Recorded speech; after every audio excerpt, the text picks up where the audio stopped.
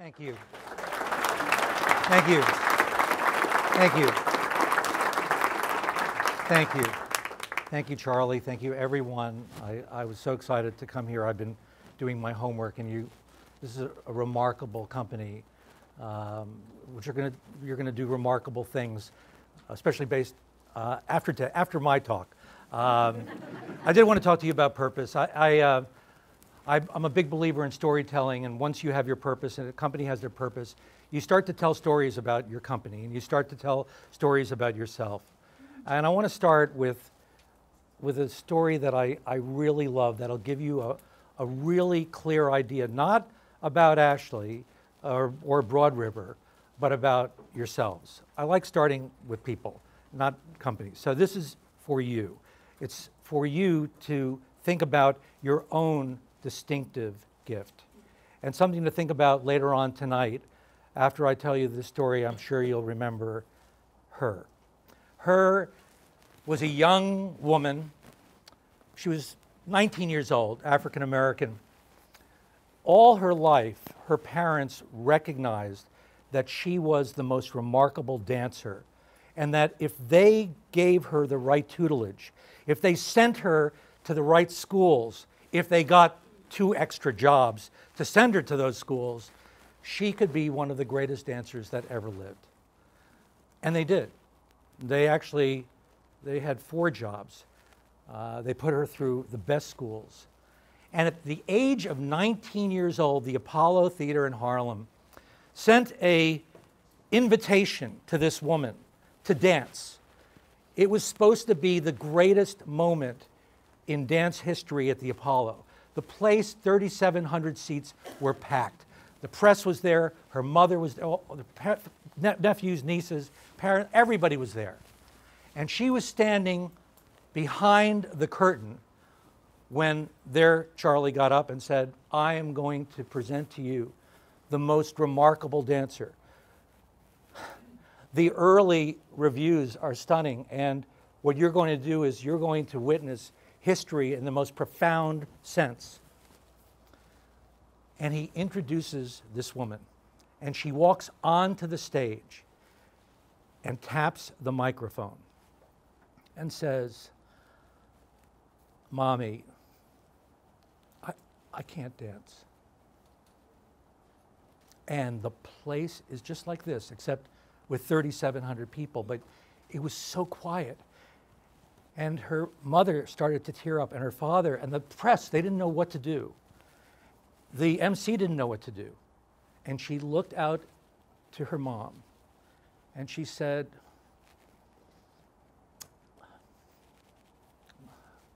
I can't dance, but I do want to sing." And Ella Fitzgerald belted out a song that changed music history, and for that matter, the world.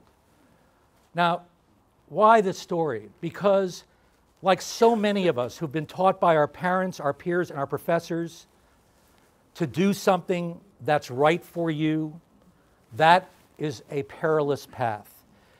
They thought it was right for her, and she was a great dancer, a tremendous talent. But her purpose, her why, was to sing, not to dance. She might have been a great dancer, but she loved singing. And this is the key about human purpose. What do I love? What am I good at? And how will it help the world? And the first 2 questions are the hard ones. What do I love, and what am I good at? Because what happens is, because of our parents, professors, and peers, the 3 Ps that pee all over us, we tend to gravitate towards what we're good at and what we've been trained to do versus what we love to do. And the chasm between love and talent is enormous. You close that chasm and you end up an Ella Fitzgerald, loving what you do and doing it really well and making people smile. That's personal purpose.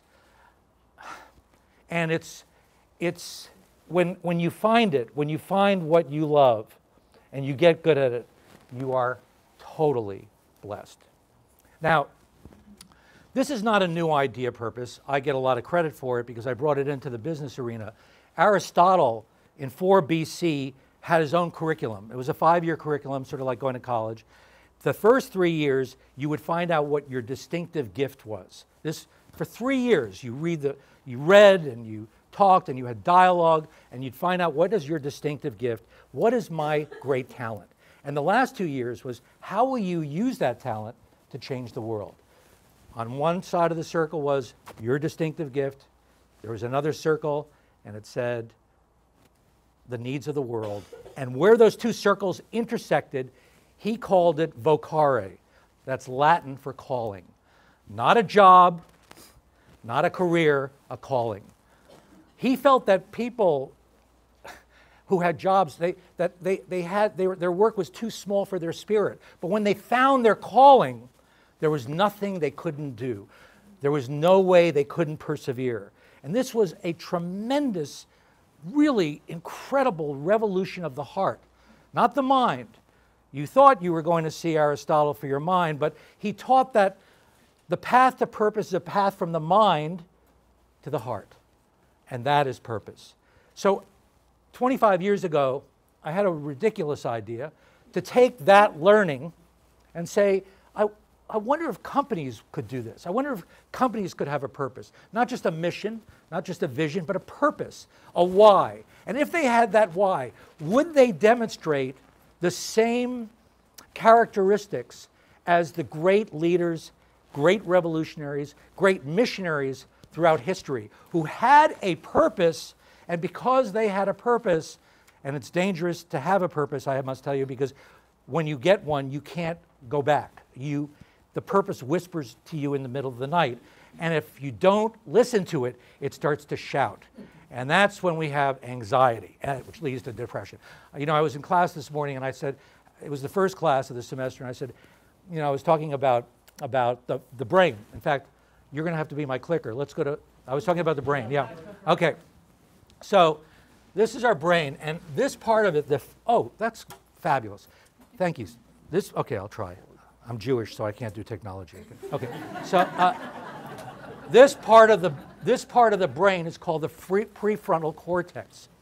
And the prefrontal cortex is the reason we have purpose. So when we're born, the brain has been formed, but this part of the brain is not exactly, it's the last place to be formed. And it's sort of the radar that looks for meaning. It's always asking questions and searching for meaning. And by the way, why not? Human beings, since the beginning of time, our time, we have been meaning-seeking creatures.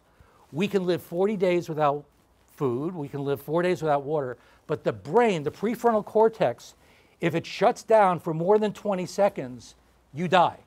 And when I mean die, there's nothing there. There is a blankness. And it never shuts off, which is why when I asked my students, how many of you had anxiety last night and stayed up all night because it was the first day of class, all the hands went up. Because when that prefrontal cortex is out of control, you start well, you've all been there. Your brain starts overdrive, you can't sleep, you think the worst things, you twist things, you magnify them, you minimize them, you make stuff up. But when the prefrontal cortex is in cool mode, and you are looking for your purpose, and you're looking for a story, and you're at a movie, and you feel like you're part of it, that prefrontal cortex is the happiest part of the brain, because you are now becoming part of a bigger story. And when you become part of a bigger story, the brain secretes dopamine. And it's a great word, dopamine, because it's the real dope. I mean, you like dopamine, you're exhilarated. And you're exhilarated because you feel like you're part of something bigger. Now, when the brain shuts down, it produces the other drug called cortisol, which my father, he died of adrenal cancer. And that was an over-secretion of cortisol created by stress, which we all have. And the key thing is to pick the right drug, which is dopamine. And that drug, of course, is secreted when we feel like we're on some greater purpose, when we are doing something beyond ourselves, not just for ourselves, but beyond ourselves. So now we go to the companies 25 years ago, and we start creating methodology that looks at organizations and looks at their ethos, their beginnings, and looks at their culture, and looks at their values, and looks at their purpose. And what do we find? We find that companies with purpose are happier companies. We find that they're intellectually more prowess. We find that they're emotionally engaged, that people actually love coming to work. And we find out, and this would make a lot of people very, very happy, we find out that if you took a 10-year swath, a 10-year period of S&P 500 companies and you looked at their return on investment, it would come out to 133% when this study was done.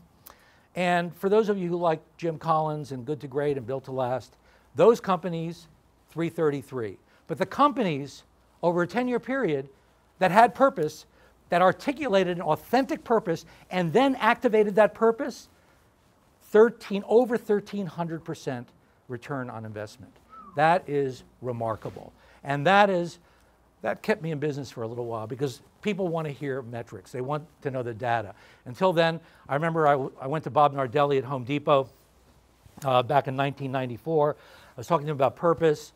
This is the CEO of Home Depot, and he says, wait a second, are you selling me multi-purpose cleaner? Like, that's how nobody knew what purpose. Now I went into a grocery store last week, and I went to the vegetable section, and it said, peas with purpose. And I thought, okay, I'm done. So, let's see. Okay, so this you're somewhat familiar with because I see it in your literature, I see it on the walls, I've talked to Charlie about it. These three areas people get mixed up with. Oddly enough, of hundreds upon hundreds of companies I've spoken to, you're, I think, one of 3 or 4 companies that didn't get it mixed up. You actually know the difference between a mission and a vision. But just to go over the nomenclature, a mission is what we do every day to be the best home furnishing retailer. It's what we do. It's easy to state. Actually, the word mission is it's a word from the military. Back when the military was created and they had missions, every mission was only 72 hours at the most because you had something to do. The mission was Tuesday. We had a mission. We had to accomplish it by Friday. There were no 5-year mission strap plans that we've made up in business. It was really, what do I do every single day? A vision is where the company is going, the aspiration of a company. And aspirations are great. I mean, they're fabulous. However, if you just aspire, you will end up, well, I hate to say this, but companies that only aspire expire because it's a lot of energy and a lot of stress to just have this vision out there and having to take this hill or expand geographically or expand financially. Visions are usually geographic or financial. However, if you have a purpose, so mission is a what, vision is a where, and purpose is a why. If you have that why, according to Friedrich Nietzsche, who said it best, he said, if you have a why, you can deal with any what, who, where, and when. And then Clinton would say later on during his administration that if you have a why, you can buffer any adversity and you can bolster every celebration. So we have an interesting situation here with the purpose. A purpose is actually, when you talk about amplifying and igniting, it's an amplifier to what mission is and a vision is, and actually can ignite an entire company. Missions and visions are hard to be the ignition point, but a purpose is the ignition point and is the amplification point. Let's see. So again, Aristotle. Who we are, who Broad River is, and what is the need of the world. And then in the middle, after we understand who Broad River is, and then we understand the needs in the world, or a need in the world. I mean, you don't have to go and visit with, the North Korea, you don't need to go there. It can be something very, very simple. It could be making people just feel alive and have the rapture or the security of life.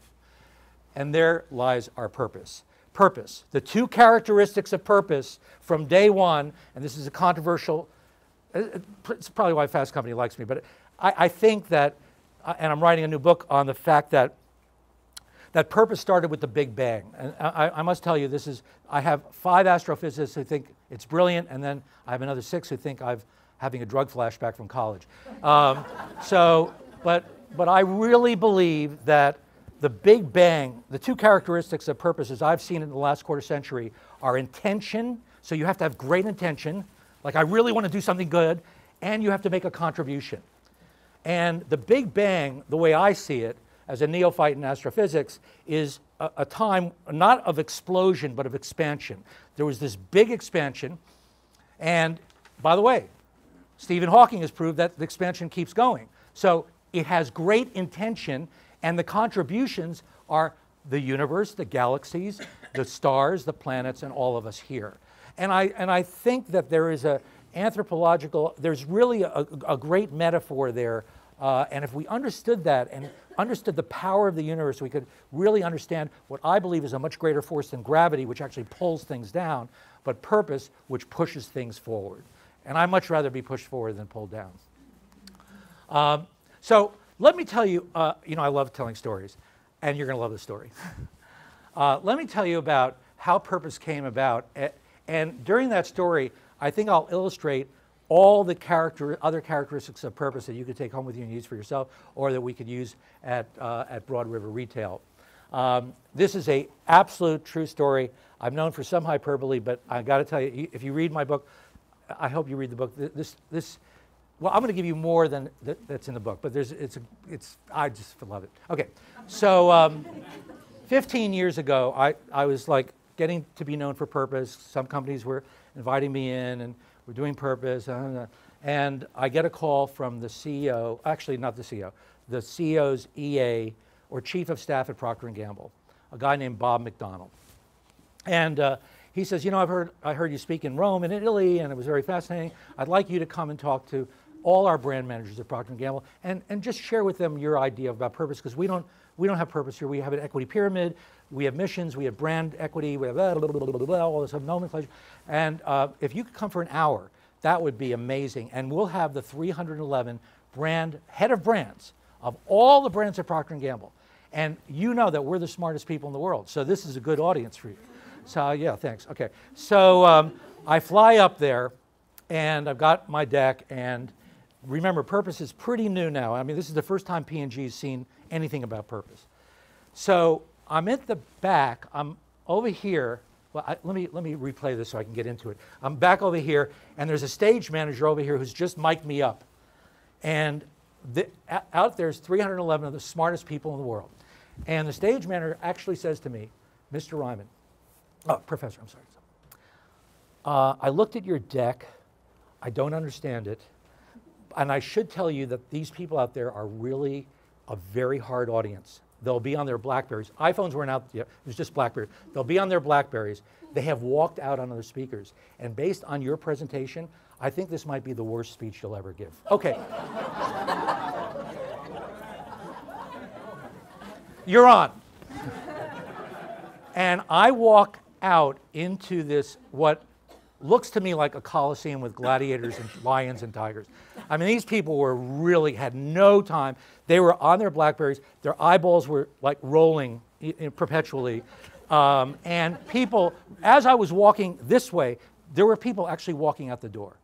And so I thought, okay, maybe they're going to the restroom or something. So I said, look, I'm not going to take too much of your time. I just have a few questions for you. And it was like, you could hear the and I said, so my first question, sir, please don't leave yet. And it's like I was doing this all the time. Please don't. My first question is, what were the 2 products your founders, Procter and Gamble, made? And you hear, oh God, this guy's an idiot. Candles and soap. Hey, candles and soap. So the entire place is going candles and soap. And like laughing, and who's this guy? And I feel sorry for him, and it was not pretty. And people started to leave, and I actually said, please don't leave until I ask you the second question. And they were like, so I said, why? another Ella Fitzgerald moment. It was like nobody, including the CEO, could say anything. It was complete silence. The doors closed. The people sat down. And I said, really? Because I was angry. And then I lightened up a bit. And I said, President McDonald, do you know, no? Why don't you tell us? Like he was trying to get out of it. So I said, okay, I'm going to tell you a story on why. Let me go back to the 17th, 18th century. Let's go back to Jimmy and Billy, Procter and Gamble, James and William. James and William were two guys, very entrepreneurial guys. One was from Scotland, the other was from Ireland. They were friends, and they said, you know what? We're going to make it big in the United States. Let's go to the United States and let's start a big company. Oh yeah, let's do that. So they didn't have very much money. These are immigrants, the original immigrants. They get a passage, just like Titanic, on a boat, you know, with the card playing and everything. And they're on the boat, and they're having a great time, and they're talking about how great it's going to be in the United States.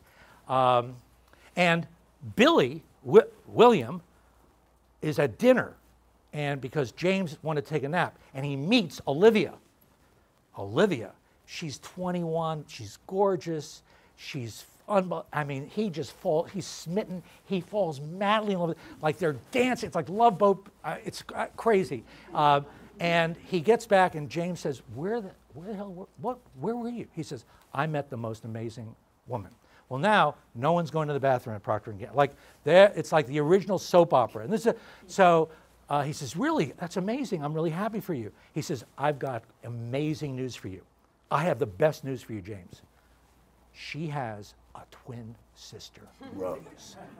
He goes, all right. So they go up, Billy, Rose, Olivia, and Jimmy. It is Titanic without going down. It is just unbelievable.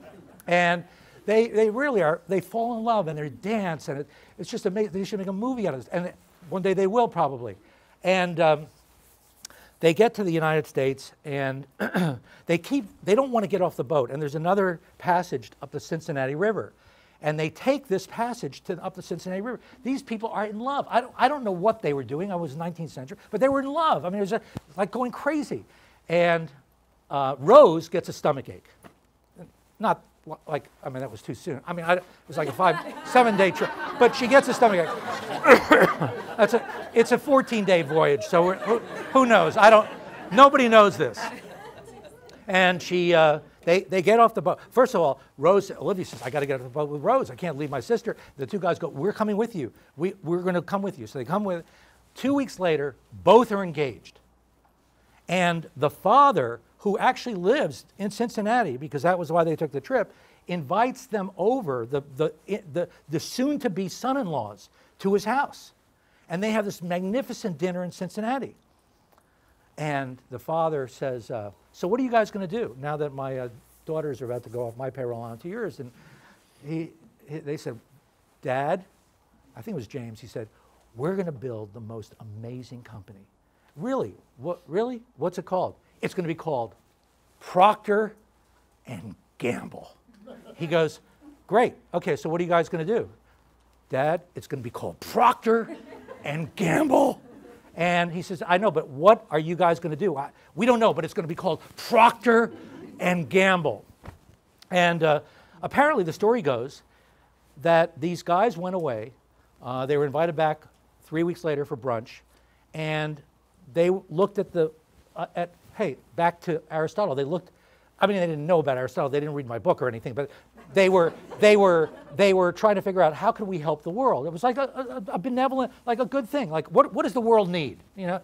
And they came up with an amazing idea. They go back. The father says, so, Procter and Gamble, what are you guys going to do? Dad, we have a great idea. We're going to make candles. And then James says, and soap. And the father and the mother start to cry. Last question, why? Well, now the P&G people are so riveted. It's like they went from this to this, and I just stood there because I was angry. And I thought, this is too good. I'm gonna marinate in this moment. And I said to them, I said, here's the deal, guys. Two things were going on in the United States when these two young gentlemen decided to make candles and soap. One was called the Civil War. And what happened during the Civil War is that both sides tried to blow the electricity out on the other side, so then they could actually just annihilate them with guns. So we had two things going on. We had darkness, and gunshots, which led to dysentery. So really the issue were not the guns. It was the dysentery, and the darkness. And these two guys, smart people, came up with the idea of candles to blind the darkness, to light things up, and the soap to take the dysentery or mitigate as much of the dysentery as possible. Well, when this came out, it was Jonestown without Kool-Aid. I mean, the whole place went, it was like, what? Oh my God, you know, and everybody started talking about, well, what do we do? What is secret? What about Charmin? What about Bounty and Don? What about all these things? I mean, it was incredible. Nice and easy, people. What does that mean? So everybody realized that if they were to go back to their ethos, their beginnings, that they might be able to pull out a breadcrumb or a treasure that would lead them to Mecca, that would lead them to something much greater than just selling stuff. I mean, selling stuff, really? I mean, you can't get enough of what you don't need. So this is a perpetual problem. So let me tell you what happened. Just a couple cases here. Okay, this might be my second favorite one, which is why I put it first, so that you'll be very excited about the next one. So I started thinking to myself, wait, I think I got something here. Procter & Gamble loves this. I got a lot of business. I'm doing this over here. I'm doing this over here. And I go to a board meeting with this woman. I'm on the board of something called World Team Sports. That's Diana Nyad. And Diana says to me, you know, Joey, I'm going to be 60 years old, and I really want to, I want to do something that helps women really become more fearless. And I said, oh, that's great, Diana. You know, she says, do you know any, you know everybody. Like, can someone give me $35,000 and I can leave, I'll jump in the water from Cuba and I'll swim to Florida. I said, look, I don't know. You know, I was like, I'll try, I'll think about it. But I went home and I went to myself, oh my God, wait a second, hold everything. Wait, you know, there must be a product at Procter & Gamble. A week later, I get a call from Secret. And Secret says, we want you to see our purpose. Secret deodorant, you know, Secret deodorant. So I go up to, I said, so what's your purpose, Secret? The brand manager says, to be rockalicious. I said, what? What? No, you don't understand. I said, no, I don't understand. He said, let me explain it to you. We're going to put a gem, a precious gem, in the deodorant. So when she is rubbing herself under her arm, she'll feel this gem. And I went, are you guys crazy? This is a joke, right? I mean, so it was, I just was mortified. I couldn't believe it. I mean, who comes up with something like that? So I said, look, why don't we do some ethodic work? I mean ethodic work meaning, let's go back to the beginning of Secret and find out, just like Procter & Gamble, like what was Secret, what is Secret? So we find the founders, they're still alive, 2 women who in 1953 saw women going into the workplace and said, you know what? If women are going to the workplace, they need their own deodorant. They're going to sweat too. But we don't really care about the deodorant. It should be strong, but it should be a symbol for women. Really a symbol. From the Greek, by the way, symbolion, I know a little Greek, which means to take heaven and earth, put it together, and throw it out there. And after a lot of time and a lot of thought, they came around to this idea, and I said, there's a woman out there named Diana Nyad. You know, here your founders wanted to help women become more fearless, and there's a woman about to jump into the water from Cuba and swim all the way by herself to Florida. Why don't we call her and give her $35,000, you $2.4 billion brand. And they said, whoa, we got to run that up the flagpole. I said, there is no flagpole. This is ridiculous. I'm asking you for $35,000 on a $2.4 billion brand. This could be a breakthrough. And I finally convinced them. They gave her $35,000. They changed their purpose to helping women of all ages become more fearless, because the founders had found that in the beginning, and it had been lost, just like great purposes are always lost. We lose them out to sea. We throw strategy on it, culture on it. We just bury it. We embalm it. It dies. But if it's found again, it can be revived. So she fit the bill for female role models. I brought Diana in. She got the $35,000, and you read in the book, I don't want to tell you the whole story, but she was pulled out of the water because box jellyfish stung her lips. She almost died. Of course, Proctor called me the next day and said, what happened? I said, what do you mean what happened? Like, it's my fault the box jellyfish, you know? They said, well, you told us that she would be swimming. I said, no, I told you she'd be a symbol. Why don't we put up a website for another $35,000 and have people follow her? So they put this website up. She tries again and fails. And again, a hurricane almost takes her out. And again. And now it's up to $215,000. And P&G saying, are you sure? You know, we're spending a lot of money. And I said, just stick with her. In the meantime, the website, all these women were sending Diane and I had like suntan lotion and shark repellent. It was just you push a button. It wasn't the real stuff. But they were engaged. That Facebook page became the second fastest growing Facebook page on the planet. Double digit. The ROI award for all the brands, they won 3 years in a row.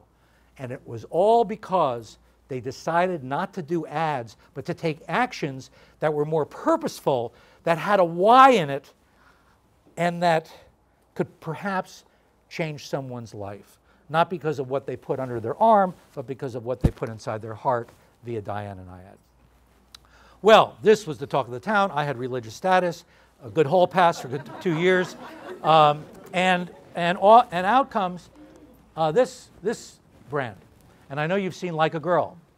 BrightHouse, my consultancy, we did a lot of research into the ethos, again, and of always, and found that, brought in a lot of luminaries and found that this notion of helping women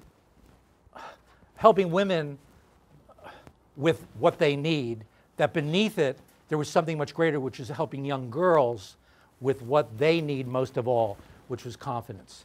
And we found out through science and through the founders, and we had a tremendous a group of people come together. It was just remarkable that girls at puberty, between the ages of 9 and 13, there's a window there that if they're not instilled with purpose, they will never, ever reach their full potential. And now the studies, this is now years old, the studies are out, there are books on confidence, and of course Proctor grabbed onto this idea that girls lose their confidence during puberty. The Like a Girl campaign was created by their ad agency with our strategy and our purpose, and you can see these numbers here. 2.5 billion branded impressions, rated #1 Super Bowl spot. Now, I remember one of the brand people said, but wait a second, Super Bowl is about football. I said, hey guys, football players have daughters, okay? They do. It's not just sons. You don't get a football player and you only have sons. There's a lot of daughters out there. And of course, this made history, and today it is still impacting the world in a very compelling and provocative way. Let's see. This is Kroger. You have Kroger here, right? Yeah. Yeah, sort of. Yeah. So, but Kroger's an enormous company, and their story is amazing. They actually started, it was sort of like another love fest between this guy and his wife, and they only made 2 things, bread and flowers, because they thought they would need the bread to eat and the flowers to love. It was a very sort of peace and love story. And of course the story had been completely forgotten. And we went back to the beginnings and found that the people who started Kroger actually, the people who bought from Kroger went to Kroger not for the food, but because they felt great when they left. Now this sounds so simple, but it's so simple. And I won't give you all of the data and the 200-page deck and the 14 months of work, but I will show you the film. And these are BrightHouse would always make these films to show the company. It was only for, all these films, I've made over 200 of them, are only for the company. They're never to go outside, but it's to tell the company, hey, this is who you are. This is your mirror. This is what we found. And then it's shown to all the company, and then the company, of course, recognizes themselves in the film, and they're on fire forever. So let's run this. It's just a 3-minute film. Amazing about where they had been and where they could go. In addition, the company gave an increase in their bonus, incentivized them, gave them a better wage, and actually took the action, demonstrable actions behind the purpose. And guess what? The Krogers that saw this and worked it are the Krogers who are at the very top of all the Krogers. So this is now rolling out nationally, but it's a great testament to the power of purpose. And feeding, and not just feeding people, but feeding the spirit of people, which is what has been so damaged and so cut down, if not destroyed, in the last 3-4 decades. I have people in the audience always that, I bring this slide because I just think there are 2 important data points. Gallup did a poll in the United States that looked at all people working in the United States. And they found out that 71% of the people working today are not feeling great about their week. They just feel like somewhere between malaise and, yeah, it's okay, yeah, that was good, yeah, I'm looking forward to the weekend. Nothing really tragic. However, 25% of the 71%, Gallup called cave dwellers. And CAVE is an acronym for consistently against virtually everything. And this is a disturbing data point, because what it means is that people are desperate for meaning. Desperate for meaning. And they mix that desperation up with desperation for money. But if you have meaning, you make money. And if you have no meaning, all you can do is make money and still feel desperate, because they found out that people are at the top, at the 1%, are just as unhappy as the people lower down, because they just have lost their meaning. And as I said earlier, that's the number, 1681, over a 10-year period, a return on investment on all indices to companies who have an authentic purpose. Not a purpose, I mean, not just something made up, but something authentic and deep in their core. Let's see. Okay, so every consultant, and I sold my consultancy to the Boston Consulting Group, so I don't do these anymore, but every consultant has a 2x2, and I developed this many years ago, and I thought I'd share it with you. It's a lot of fun. Okay, so on this, a 2x2, we've got this, it's a matrix, and the further you go along this arrow here, the more performance-oriented you are, the more you're focused on profit. Like Six Sigma, I don't know if you're familiar with Six Sigma, but it's over here, okay? Now, on this vertical axis, the y-axis, is purpose. So the higher up you go, the more purpose you are. The farther to the right, the more performance you are. And I developed this to look at companies with just a hypothesis.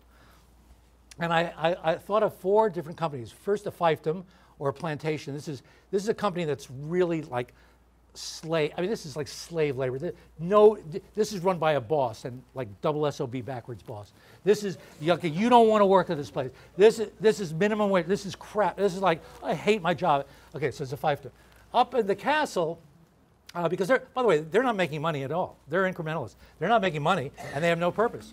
I mean, they're just like, they just go to work. It's like if you saw the Time Machine with the L-joy, like just going to work. So Castle in the Sky is a company that has enormous purpose, but they have no idea how to operate their company. And we got a lot of those at Starbucks right now. There are a lot of Castle in the Skies who are actually working on their deck right now at Starbucks. And then we've got the Fortress, which when I built this matrix, I would say 95% of the companies in the United States and Europe were fortresses. These are companies that the bottom line is everything. Let's go out there. Let's have some collateral damage. Shut down Dallas. Let's be militaristic. Let's kill these guys. And it's all about the being competitive, which, by the way, from the Latin, the word, I said this in class this morning, the word competition is from the Latin competare, which means to thrive together. Okay? So we got that really screwed up. Okay, so the Fortress. And then Camelot, I based that because I love JFK, and Jackie Kennedy called the idyllic years in the White House Camelot. And if you looked at the Alan J. Lerner musical, you'd learn that Camelot is not, it's like a made-up place, but and it has to be fueled and nurtured every day, and it goes away if you don't take care of it. And I thought, wow, that's a great metaphor, a great symbol for a company that's both purposeful and profitable. So let me give you some poster children. Fiefdom, Department of Motor Vehicles in Georgia. Really, I went there. I had a broken foot. I had broken my foot. I had to get my license. I said, do you have a seat? They go, no, we only have licenses. I mean, what kind of people are that? Everyone's angry. They're yelling at each other. You know, it's horrible. It's filthy. Okay, so that's a fiefdom. Now, Castle in the Sky is a little more interesting. I actually met the greatest castle in the sky. I was reading about companies that are doing better than all these other companies. You might guess this company. Yeah, I think you've all been there. So I go up to the company, and I say, I need to meet with the CEO, Scott Limengood. Okay, I'll tell you the company. It's Krispy Kreme. And this company is so purposeful. I walk in there, I swear, every ceiling has clouds on it. He's grown a beard. He's got a tattoo with his purpose.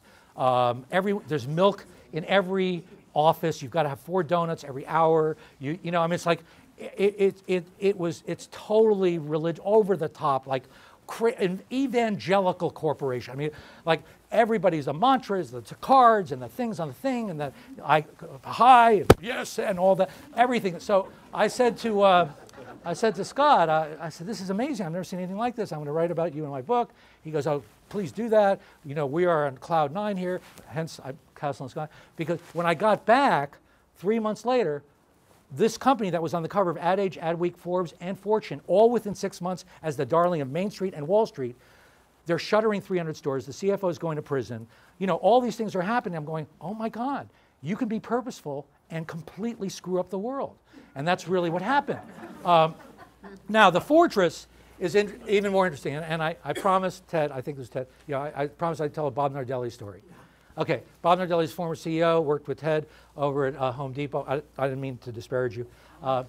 Okay. So I go to see Bob Nardelli, and he says, respectfully, now this guy is a military officer. Before I'd gotten to the meeting, he had fired his entire leadership and decided he'd only hire JMOs. I never heard that. Junior military officers. This is Home Depot, 400,000 people. This amazing place that Bernie and Arthur built.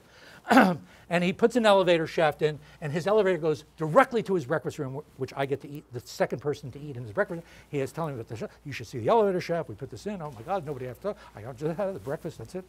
So I'm like, guys, crazy. So he tells me, Joey, I love your thinking. I know about you, and I just want to tell you, I'll make a promise to you right now. The stock for Home Depot, you know, we're 27 here. You know, this stock has not moved at all. But when I get over here, I'm calling you. You're the first call when I get here. I said, whoa, okay. Okay, Bob, thanks so much. So anyway, long story short, just short of a year later, Bob is terminated.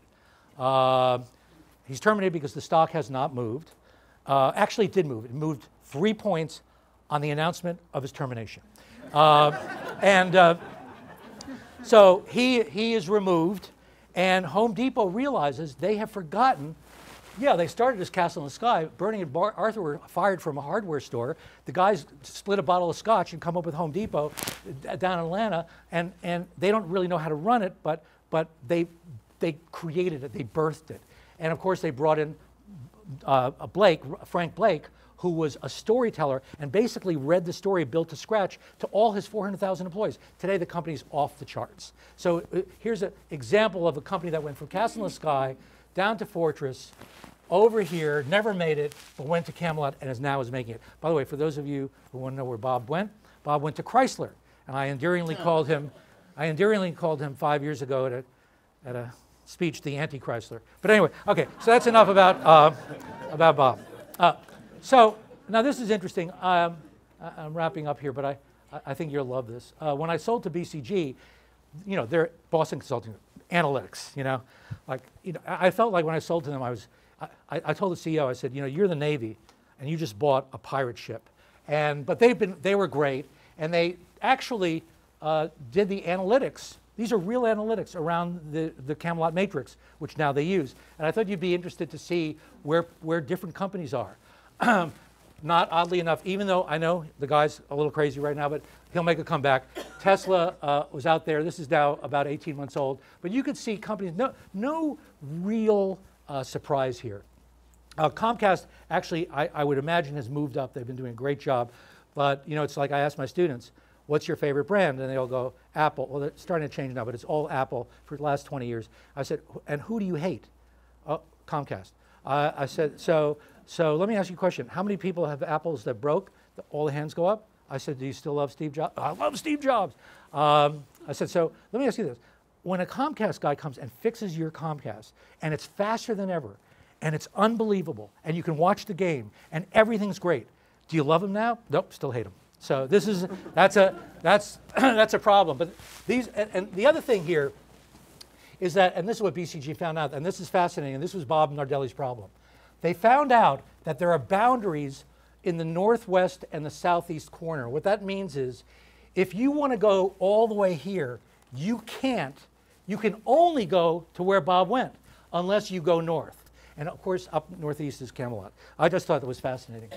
So I'll leave that up just for a second. Okay, so in case you don't read the book, you know, Broad River Retail and Ashley, these are brands, but with purpose, they become stands. And I just want to make sure that you understand what's coming, because it is magnificent. These are the old words. These are the words that are anachronisms, they're punitive, they're goofy. I mean, and this is what happens when you add purpose and you get these new words. So I just want to go through a few of them. In the old days, a brand is what you were, you know. Now it's why. And it was all about a point of difference. Now it's about a point of view. And you can think about this. Would you rather go on a date with a point of view or a point of difference? I'd much rather have a point of view. I mean, like, have a conversation, a point of difference. So, so a brand was all market-driven. You went out and you did quants, and you come back and you go, oh, this is what the customer wants. Well, that doesn't work, because the customer, especially millennials, they're born with BS meters. And they know 91% of them won't even work for a company unless it has an articulated purpose. So ethos-driven, you've heard me say that word a lot, going back to the beginnings. As I have a chapter in the book, it's called The Fruits Are in the Roots. So going back to the roots so you can gather the fruits. You know about, I've talked to you about distinctive versus competitive. You are all, I mean, I heard you, I was outside, and you sound like missionaries. You sound like you're on fire. You're not employed, you're already missionaries. But the contracts that we have, when you have purpose, you don't have contracts, you don't have purchase orders, you've got relationships and you've got covenants. And the Charlies of the world, both Charlies of the world, they're not going to look at the next quarter even, by the way, Wall Street pundits now are looking at changing the reporting schedules. But great leaders look at the next quarter and the next quarter century. It's a stereoscopic view. I want to talk just a little about, because I'm running out of time here, about loyalty and love. This is my favorite. This is amazing. So, and this will help you personally. I've always had a problem in marketing with words like competitive, and then this word came out 7 years ago. I was teaching, and they said, well, loyalty program. We have to have a loyalty program. I said, wait a second, loyalty? Well, and I was giving a speech. There was like 2,000 people there, and I just had an experiment. I said, hey, how many of you guys are married out there? So I said, so how many of you got married because you wanted your spouse to be loyal to you? And nobody raised their hand. It was unbelievable. And then I realized, what are we thinking here? Like loyalty, that's like a weird, that's like a kinky, that's like 40 Shades of Grey kind of, like, no, really, it's like shackle stuff. I mean, it's loyalty. That's like, yuck. So I thought, well, maybe business is ready for love. And I went to Yale University, to a man named Robert Sternberg, head of psychology department at Yale. He's written 45 books on love. This is the leading authority on love. And I said to him, I've got to write business correlates for purpose, for love, so you got to help me. So you tell me about love, and then I'll write the business correlates. He goes, okay, there are only 3 of them. I said, great, okay. So the first one is passion. I said, passion, wow. Okay, I got on a train to go to Connecticut, to New Hampshire. We use that word in marketing all the time. So passion, no offense, doctor, but passion, got it. Okay, passion. Marketing, marriage, passion. Okay, It wanes, it goes, away. Yeah, okay, fine. He said, the second is intimacy. I said, intimacy? Oh, I can't talk to boardrooms about intimacy. I can't go to CEOs and talk about intimacy. It's just, they're going to have a problem with that. I got enough problems with purpose. So I said, let me ask you this. What if I exchange the word dialogue, like dialogue? He goes, okay, I'll buy that. Passion and dialogue. I said, oh, that's great. So what's number 3? He goes, that's the tough one. He said, it's not going to happen. He says, it's the reason why divorce happens. Now he's really got me. Now, and it's the reason why companies, and I'm like, oh, come on, please. Passion and dialogue. I said, what's the third one? He said, constancy. I said, constancy. Wow. Is that like consistency? Well, it's sort of like consistency. It's sort of consistency plus commitment is 24/7 constancy. I said, let me get this straight. I could be passionate and I could be intimate. He goes, yeah, that's called a one-night stand. I said, I'm starting to understand now. So if I'm constant and I'm intimate, no, that's called friendship. And I'm like, all of a sudden it's starting to come all together. And he said, the trouble you're going to have, Joey, is you're going to have trouble getting companies to do this concurrently versus sequentially. So a lot of people, oh, we have to be passionate about the brand, and we have to communicate with our customer, and then we have to do it every day. No, it's, we have to be passionate about the customer. So it's all the time, all 3 are working. This constancy, and we saw it in secret. People there was a dialogue, and it was constant, it was never stopping. So there's no such thing as weekends, and there's no such thing as nighttime. It's a constant love of customer. You don't have to call them or go out with them or anything. You just have to know, they have to know you're there and thinking about them. You know, it's sort of like, I was talking to somebody the other day, if you go to Facebook followers and following, you've got like 10 million people, no, 100 million people following Home Depot, and they follow 46. Well, how do you think those people feel? I mean, this is like really simple stuff. It's something that we can all do. If there are people following, at least like them. I mean, it's not like you're going to get, accosted or, I mean, I think people are just scared. But this constancy that Sternberg talked about is, I think, critical. And that brings me probably towards the end here with, my last story. Love this story. It's a very short story. It's the shortest story of all. One of my favorite amazing international stories, and I talked about this at Davos when I was at the World Economic Forum this past year, was when the United States bombed Japan. And we bombed the hell out of Japan. The place was leveled. There was a company, there were a lot of companies that were just starting out, and there was one company that was pretty amazing. They were a rice maker. They made rice makers. And it was run by their Charlie, Akio Morita. And Akio was a very passionate, purposeful guy. And he had no money to pay any of these people. But everyone loved Akio because Akio, the people felt like he had a greater purpose. So they came to Akio and said, we'll work for you for free. For free. But we want to build the best company in Japan. He says, we're going to. And the company built over 4 or 5 years, 6 years. 6th year in, they're making money. They hire some consultants, mistake.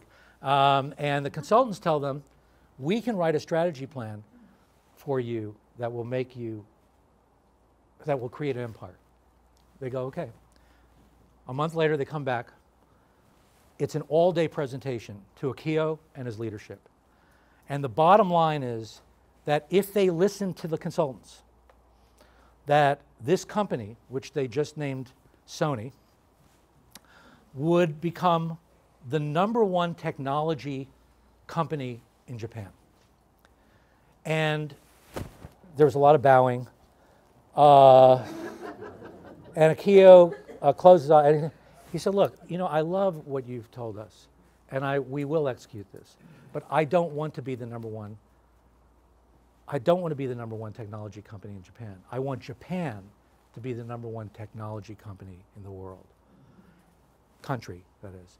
And that shift, you can feel that shift, that bigness and that benevolence and that love and that notion that he must have gone, just like where we started, he must have gone from the brain to the heart. He must have done his own Ella Fitzgerald.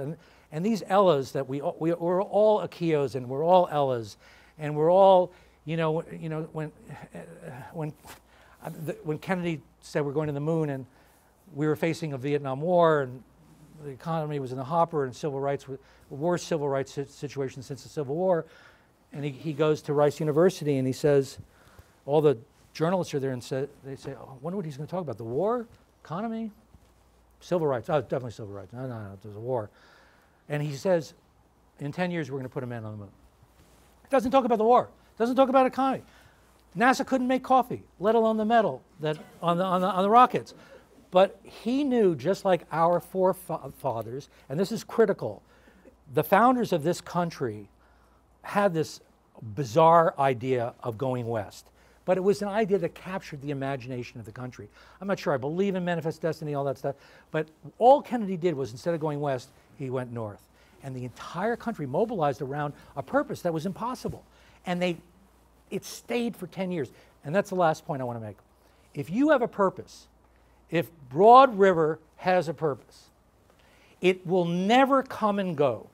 It will always come and stay. And this is the biggest difference between a statement of purpose, which is a timeless truth set up for a timely need, than a tagline in an advertising campaign that doesn't really add up to much of anything. So with that, I'm going to turn it back to Charlie.